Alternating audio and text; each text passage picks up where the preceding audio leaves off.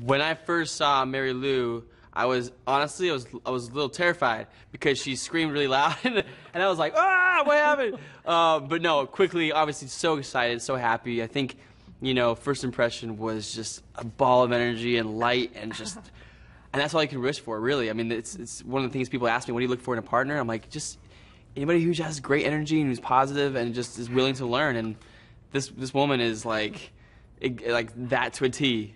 You know, so I was super excited, super excited.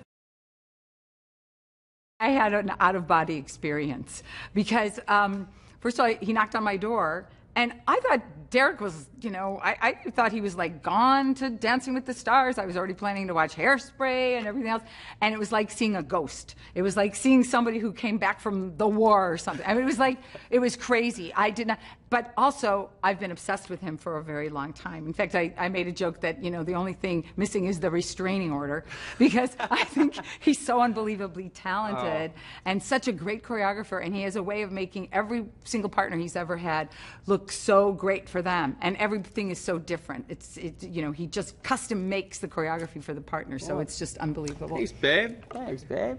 So I screamed, and then I cried.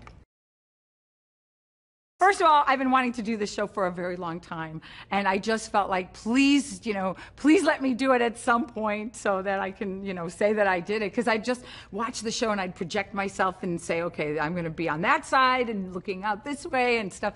And it's just something I've always wanted to do. It's like the best party ever, and you just hope to be invited to it. Well, you are. Get a VIP pass. Thank you. Okay. I got to tell you, Tony Danza, I did tell him, he went, "Meh, you're nuts. You're crazy."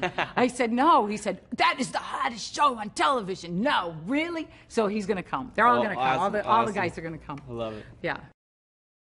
The most important thing you can do as a parent for your children and as a person for yourself is you have to fall in love with movement. You know, I was saying to Derek today, motion is the lotion. You know, a great physical therapist said that. Motion is the lotion. And I think so many times people give up and they stop moving, and then they're pretty soon on those like mover things, and they're being driven to their gate at the airport and stuff.